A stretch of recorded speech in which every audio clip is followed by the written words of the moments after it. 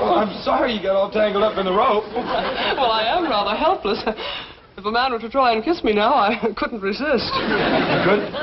No, I'd be at his mercy. Don't worry about that. Ain't no man gonna kiss you while I'm here. Jethro, you are like a magnificent skyscraper with an uncompleted penthouse. Thank you. Oh, that reminds me, Dr. Twomley is most anxious to see you again. Well, I'm anxious to see him, too. He never did give me my certificate of health for school. Well, Dr. Twomley is not an internist or diagnostician. He works in the field of psychiatry. Well, as soon as he gets done working in that field and gets back to his office, I sure would like to see him. Well, I'm in his office now, but what I want to explain is... Hey, I better hustle down there right now. Miss Potts says without I have a doctor's certificate, I can't graduate into the 6th grade.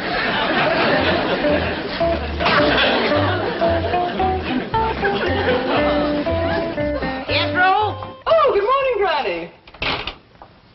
Morning, Miss Hathaway. Where's Jethro? I told him to string me a clothesline in here. I'm going to have to take a hickory switch to that boy again. He's gone, Granny, but you don't need a clothesline. I sure do. Can't hang him outside. It's going to rain today. But, Granny, you have an automatic clothes dryer that... Rain today? That's right. Well, I just read the weather forecast in the morning paper, and it says fair. Yeah, it's going to be a pretty fair rain. Granny, the Government Weather Bureau says no rain today. Is that a fact? Granny? Oh, howdy there, Miss Hathaway. Howdy. Granny, your soap's hardening up real good. I best go out and start cutting it into cakes. It's going to rain today. Miss Clampett, perhaps you can ease Granny's mind about this rain. Oh, that don't vex Granny. Now, she likes rain. Besides, it don't rain enough out here. It's not going to rain today. Who says it ain't? Well, the U.S. Weather Bureau. Who's he? If I had to narrow it down to one he, I guess I would have to say chief meteorologist. Well, yeah, them Indians is pretty good at reading rain signs, but I'll go along with Granny. The United States Weather Bureau does not depend upon rain signs. It is a vast complex of highly skilled meteorologists working with the latest scientific equipment. They send balloons tens of thousands of feet into the air to measure wind velocity, barometric pressure, moisture content, and temperature. Their radar network scans the weather all over the continent. Their weather satellites are out in space circling the globe. Now, what does Granny have to compare with this in making a weather forecast? Twinges. Them little stabbing pains in her bones. I know what twinges are, but they can hardly be considered dependable weather prophets. Oh, I reckon they as good as balloons. Granny's got other ways of telling when rain's on the way. She studies ants and spiders and listens to the way the owl hoots and other things. I'm afraid superstitions and omens cannot compete with knowledge and experience. Well, I'm glad you're coming around to our way of thinking. Where's Jethro? Granny's going to want him to tote that soap in before it rains. He's gone to Dr. Twomley's office. Good. He's going to need that health certificate at school. I've got to have it before I can graduate to 5th grade. You're in the 5th grade? Yes, sir. Fixing to scoot right on up into the 6th quick as you can give me my certificate of health. Jethro, a simple physical examination is no problem. I want to explore your mental capacity, your cerebral region. Should I take off my shirt? No. That won't be necessary. Just make yourself comfortable on the couch over there. Well, what did you do to your thumb? Oh, I have a patient who thinks he's a dog.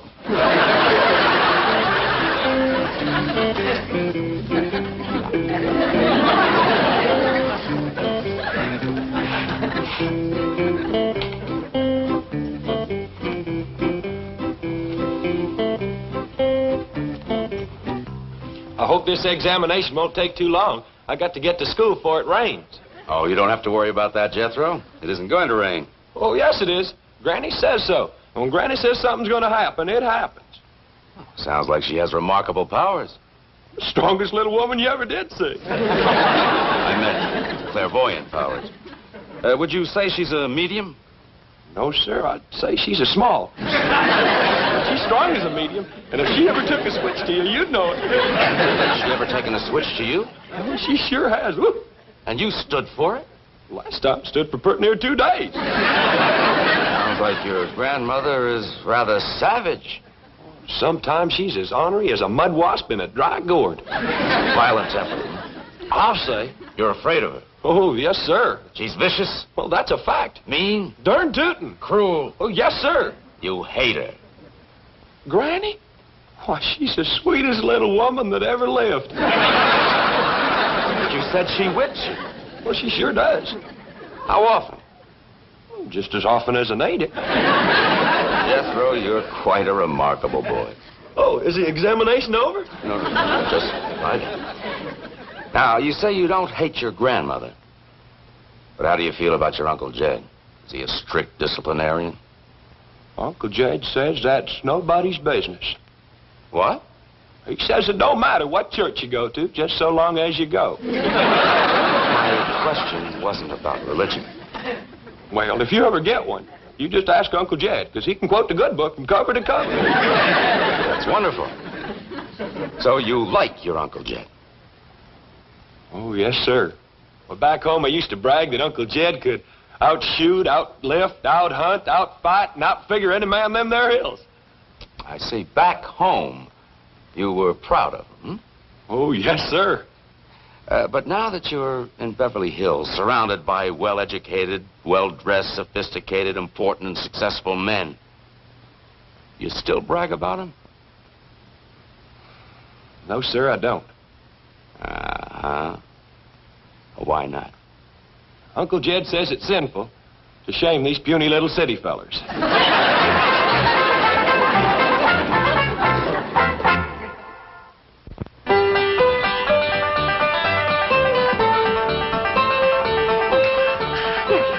Miss Hathaway. Hello, Mrs. Bodine. I'm so glad you're here. I just put the last stitch in Ellie Mae's brand new dress, and I'd like for you to see it. Oh, I'd love to. Ellie Mae, come on down. My doggies, when it comes to fancy sewing and dressmaking, ain't nobody sits higher on the stump than my cousin Pearl. That's the truth.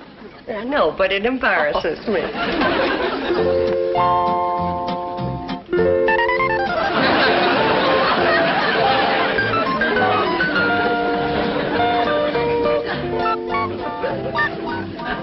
Kind of busy, isn't it?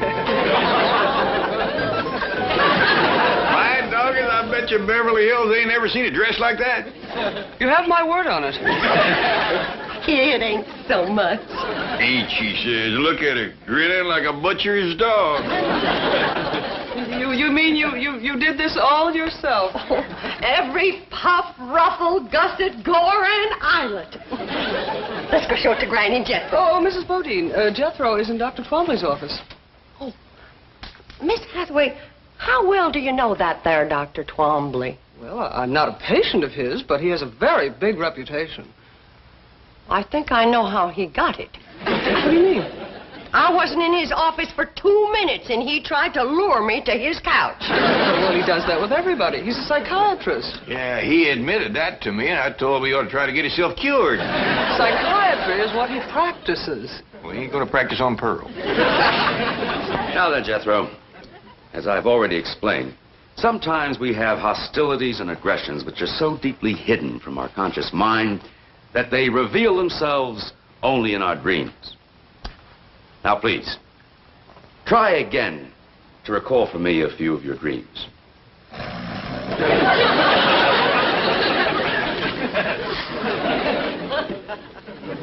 Jethro. I want you to tell me about your dreams. You keep asking me about my dreams, but you won't let me sleep long enough to have one. Let's forget about the dreams and go back to your conscious relationship with your family. Now, we've established that you love your mother, adore your grandmother, and worship your Uncle Jed. How do you feel about your cousin Ellie Mae? Dr. Twombly, there is times when I'd like to whoop the tar out of that girl. Uh-huh. And just when is that? When she whoops the tar out of me. What do you mean? Well, she's all the time wrestling me down, getting a toe hold or an arm lock on me. I'm that smart. You mean to tell me that that beautiful and fragile-looking girl can engage you in combat and emerge victorious? Well, no, sir. But she can whoop the tar out of me wrestling. And that makes you angry? You bet. You want revenge? Yes, sir. She disgraces you? Yes, sir. Shames you? Yes, sir. And you hate her? Ellie Mae? Well, shucks, no. I'd cut off my right arm for her. Jethro, don't you hate anybody? Well, I'm commencing to get a mite put out with you for not giving me my certificate of health. All right, Jethro. You take this note to Dr. Wilson across the hall, and he'll give you your certificate for school. Thank you. Oh, howdy, Mr. Drysdale. Well, Jethro, hello. You going in to see Dr. Twombly? Briefly, yes. Do you hate your mother? No. Well, don't tell the doctor. Seems to disappoint him something awful. Come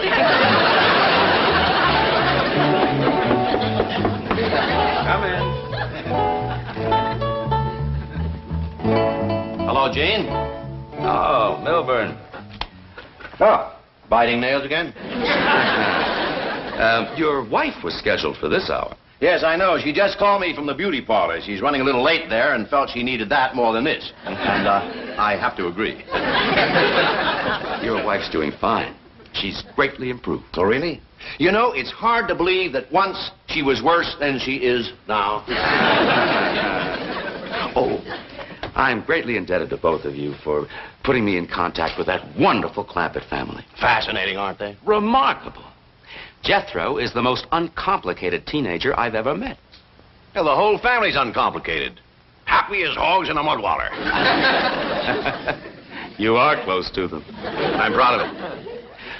You're just the man to get me back in their good graces. Oh, what happened? Jethro's mother misunderstood my invitation to the couch. I'm persona non grata up there. Well, you just come with me. I can fix that. Wonderful.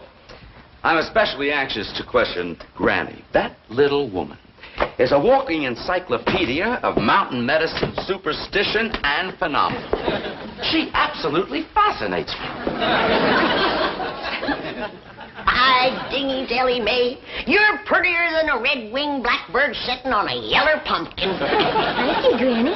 But it ain't Pearl dress that does it. Is this all handwork lace, Pearl? Oh, every stitch of lace, braid, ribbon, and bow.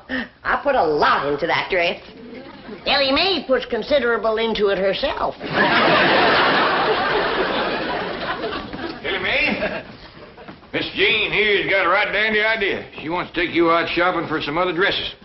What? Now, don't get your hackles up, Pearl. I reckon she wants to save this one for best. Exactly. A dress like this should not be worn too often. It would be a chore to wash and iron it. That's the truth. Well, now, run along, girls, but be back before 3. Well, do we have to, Paul? Well, you don't want to get caught out in the rain in that dress. That's when you said it was going to come down, wasn't it, Granny? It's going to start to shower at 3 o'clock. Granny, it is... Never mind. Come on, Ellie Mae. Granny, maybe I ought to ride into town with them and stop off at Dr. Twomley's office. See what's happened with Jethro. Pearl, don't throw yourself at that goomer doctor. Oh, he ain't no goomer doctor. Well, he ain't a regular doctor.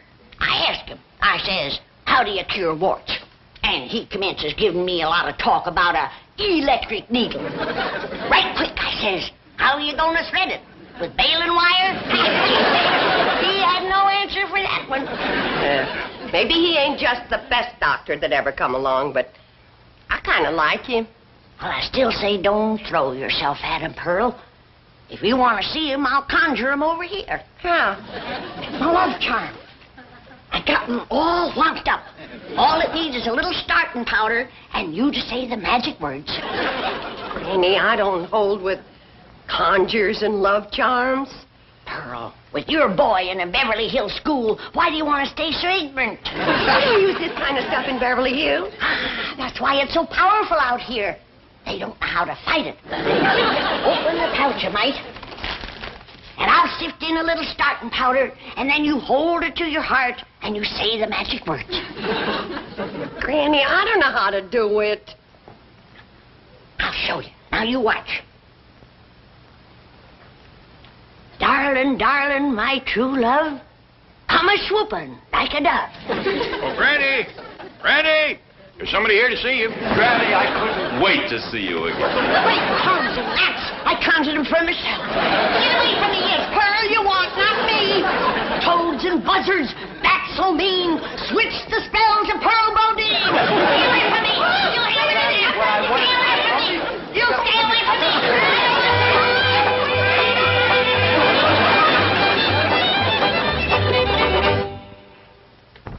But, Mr. Clampett, you don't understand. I Just calm down, Dr. Plumbee.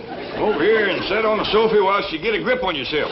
Well, I'll be getting back to the bank, Gene. I see you're in good hands. No, Milburn, wait.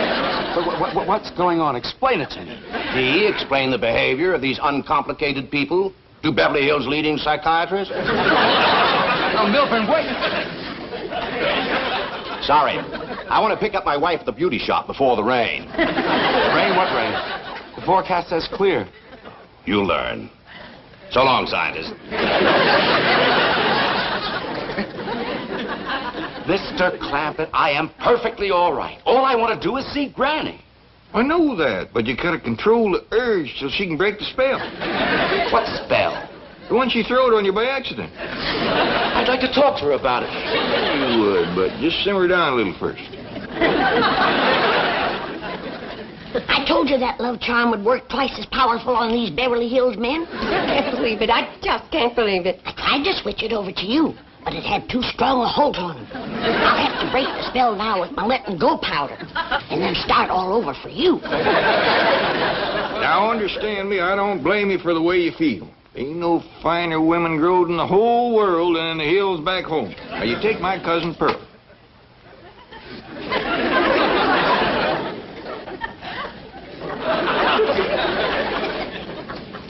Powder, powder, white as snow, make the spell of love let go. That was broke, Jed. You can let him go now. Oh, Granny, wait, what did you do to me? Come back. I want to talk to you. Granny, please. Granny, looks like the spell ain't broken. Never seen a man held so tight in the grip of love. Gotta remember, this fella's a psychiatrist to start with.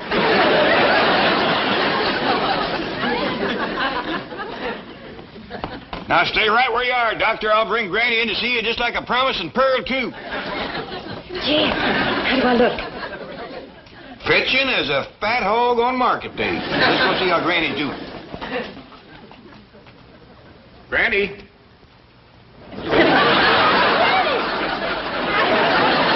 Dogger, you'd scare away vultures. I do appreciate this, Granny. Me too. Come on. I'm glad to get rid of the rascal.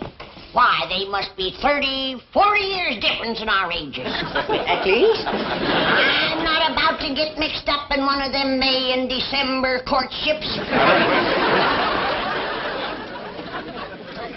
Here they are. Bonjour, Monsieur Doctor.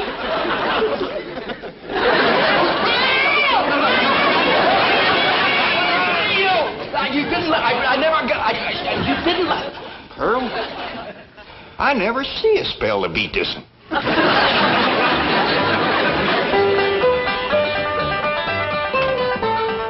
got him settled down. I think I found his weak spot, Pearl. What's that? He's mighty fond of music. Come on in, yodel for him. Jed, I just can't bust out yodeling for no reason. Well, don't worry. I'll lead you into it real natural. Well, I just hope it helps to get his mind off Granny. Me too, Pearl. I'm getting awful tired of that young feller chasing me. Why, there must be 20 years difference in our ages. At least. By dingy's daisy, it was your love charm that got him started. But maybe it's your own charm that keeps him going. Say, Dr. Twombly, did I ever tell you about my cousin Pearl here being an extra fine cook and housekeeper? Yes, you did. Did I tell you about her dressmaking? Yes? Sock darning and shirt mending? Yes. Well, speaking of yodeling, at least, Pearl. Ever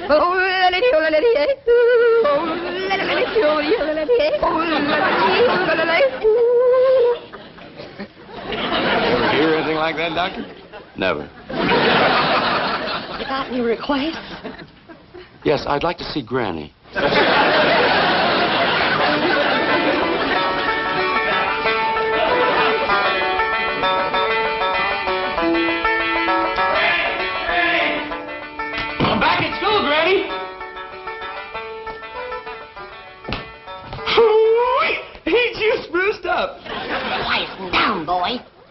me in the parlor. Who? Dr. Twombly. So that's how come you so fancy dressed up and smelling with vanilla extract. Of course not.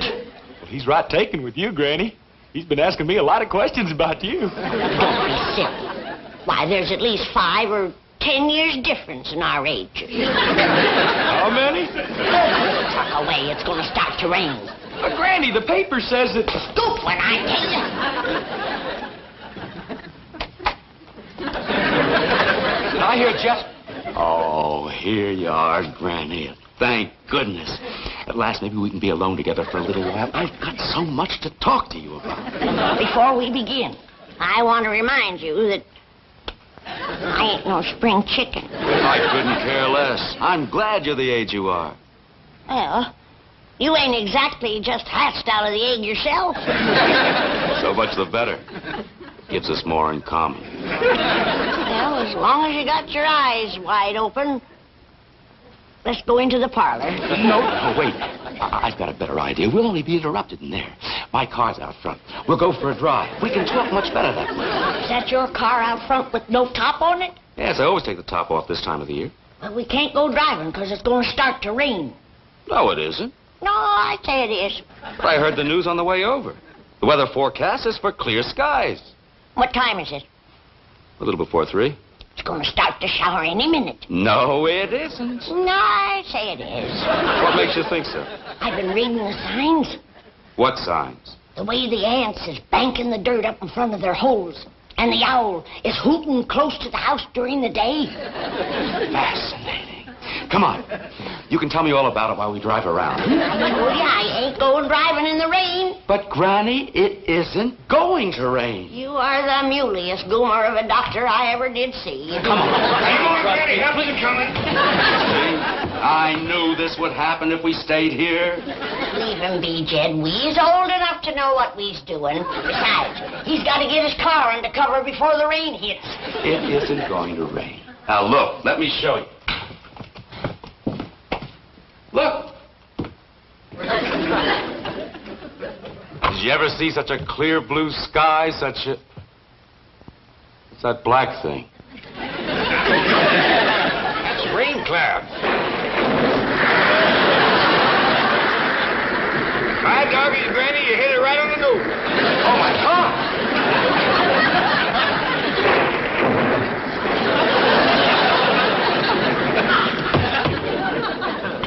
That poor fellow's going to get soaked, but I reckon a cold shower won't hurt him none. Might even broke the love spell you throw it on him, Granny. Oh, I don't care about that no more. Things wouldn't have worked out between him and me no way. Well, what do you mean? He's too old and set in his ways.